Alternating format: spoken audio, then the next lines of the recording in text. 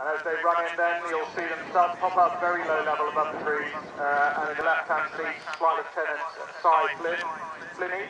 Flinny is in the left-hand seat. They also watched by family in the crowd. So Hannah, Connie, William, hello to all of you. And here we go. So cameras ready. Brand new display sequence designed by Smithy. You should be able to see that aircraft now starting to come into view over the trees. Flinny in the left-hand seat is counting down the distances to trigger Smithy's pull-up into the first manoeuvre. Smithy very much focused on display datum at this point. That's just pointing the centre of the airfield as soon as he can see it at low level. So he's waiting to hear Flinny say, pull up now.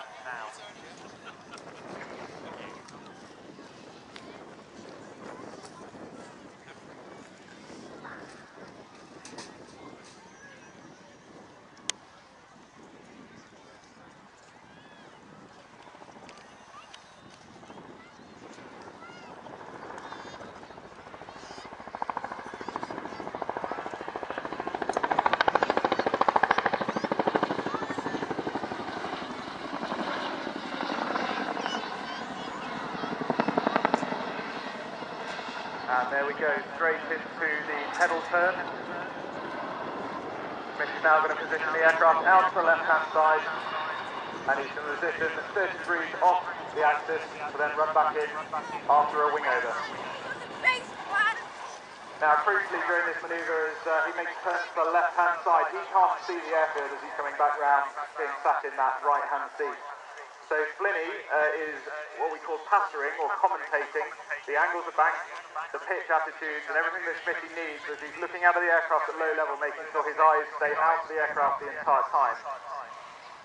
And as they come around the top of that manoeuvre, Flinny is now switching his attention from the instruments and talking about the angles of the bank to looking at the airfield and telling Smithy whether he needs to tighten that manoeuvre or slacken it off to make sure he runs back in on axis. And at this point, Smithy will now be visual with the airfield again. Flinny is going to go back to instruments and he's going to make sure that Smithy does not come below the minimum height he's allowed to use the display. And Flinny's eyes are going to go back onto looking at distance to run to trigger the pull-up into a double nose over, what we call the roller coaster.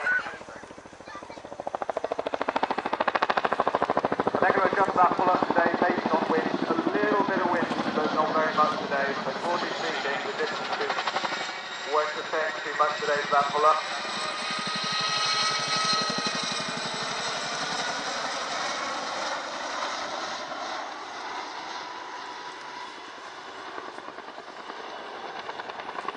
And what Smithy's doing at this moment is looking right out of the aircraft, trying to see the apparent ground speed, that's the speed that he's travelling over the ground, drop to zero.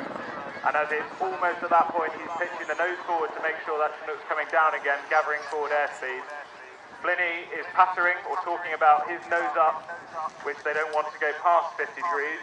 They're aiming to get 50 degrees exactly on the instrument before they then pitch down at the same angle. Out to the right-hand side now, we're going to see another offset wing over, so setting 30 degrees to the left before they come round. This one a little easier, because Smithy's got good view out to the side. And as they come back in, we're going to see a single nose over, and what we're going to try and do is get you onto the display frequency to hear Flinny providing this commentary to Smithy.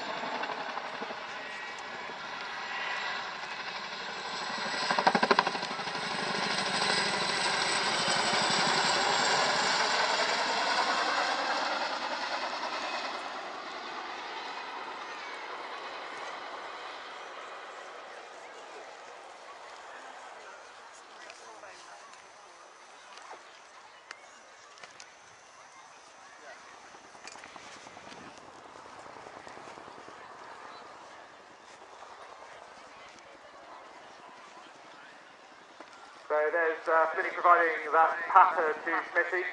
And you can see him changing the intonation in his voice there to make sure as they get closer to the ground, he's being almost more aggressive over the intercom to make sure that it's really being digested by Smithy, who is staying eyes out of the cockpit the entire time. There's no head-up display in this aircraft. There's this Smithy knowing what height he is, making that judgment based on the speed and your pitch there.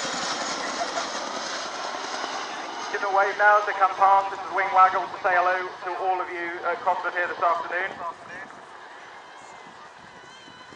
You see the ramps going down now, and that's the preparation for the crewmen to have their big moment in this display. They're moving around the cabin at different parts of this display, so their movement is very carefully timed to the safest parts of the routine for them to make those moves. You're going to see a 270 turn now going into a quick stop, which is a technique we use to bring the aircraft to a very, very fast stop if we see troops late on the battlefield because they've been undercover or we've been running in at very low level. This quick stop is incredibly difficult to fly, but Schmidt is very well practiced at doing so. And there we go, presenting both discs to the airflow, bringing the aircraft to a stop.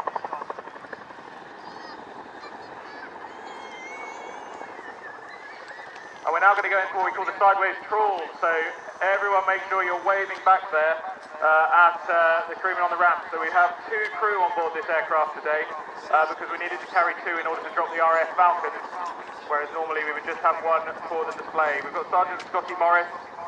Scotty joined the RAF in 2009 as a logistics supplier. He was deployed to Afghanistan before becoming aircrew, and he joined all of us on 27 Squadron in 2018. He spent 4 years on the squadron now, and he has already deployed to Mali on support of the French operation out there, and to the Middle East.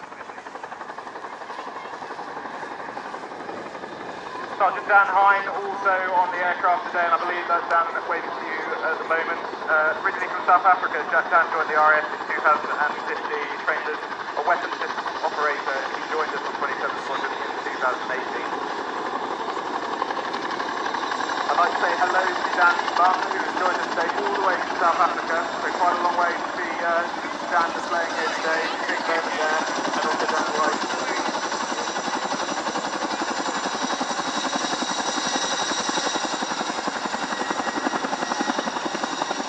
Now as they get to the end of the display line there, Dan's got to very quickly get that ramp up, which you'll see happening. There we go.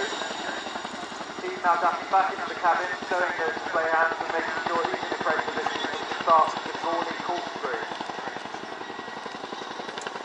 This manoeuvre was developed very specifically in Bosnia to allow the aircraft to depart from a landing site to a factory in a valley. And there we go.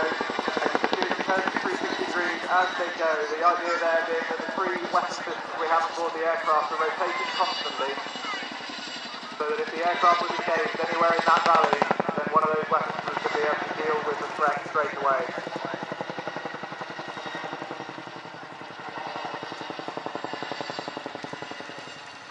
And as they get to the top there, Smithy getting the nose down, left-hand turn, 405 degrees of turn to do here in descent, before they run in parallel to the crowd for another wing over prior to the next manoeuvre.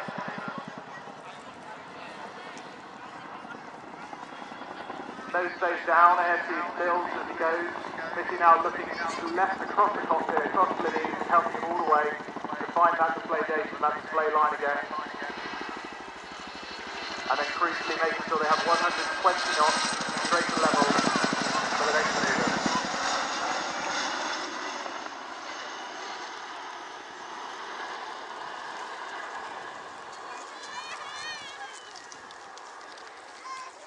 Now, one of the things we can't demonstrate here for you today on this particular display is some of the other capability we have. So underslung loads are a key part of this aircraft capability, and the 3 hooks you may have seen on the underside of the aircraft, one of them will be stowed for the display though, are very crucial in that role.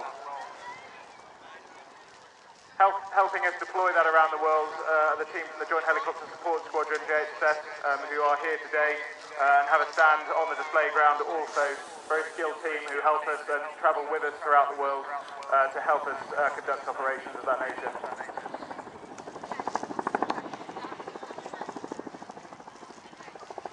And this is a good moment for your cameras, especially for those of you towards the display datum. So this aircraft's now going to come in for a running landing from the right-hand side. This is a manoeuvre we use if we have had an issue with the aircraft. So if it's power limited, we want to use as little power as possible to land the aircraft. We won't come to the hover.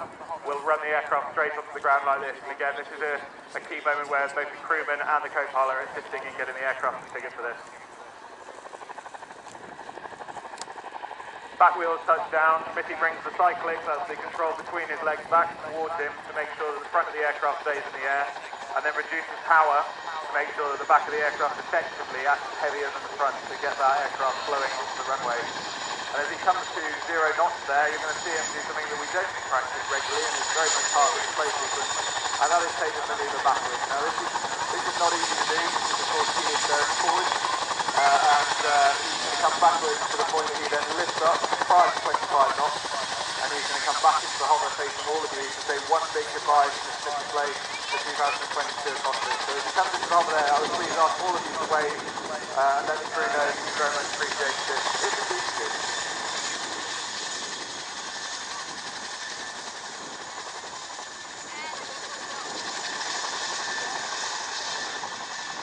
And a couple of other mentions as they come up into the hover here. I would like to make mention of our incredible engineering team, led by Flight Lieutenant Sam Taylor here today, who are absolutely crucial in getting this aircraft into the air and up here in the first place.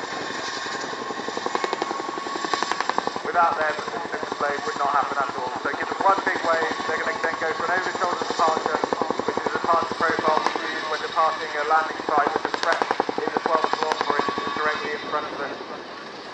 And they're going to disappear away.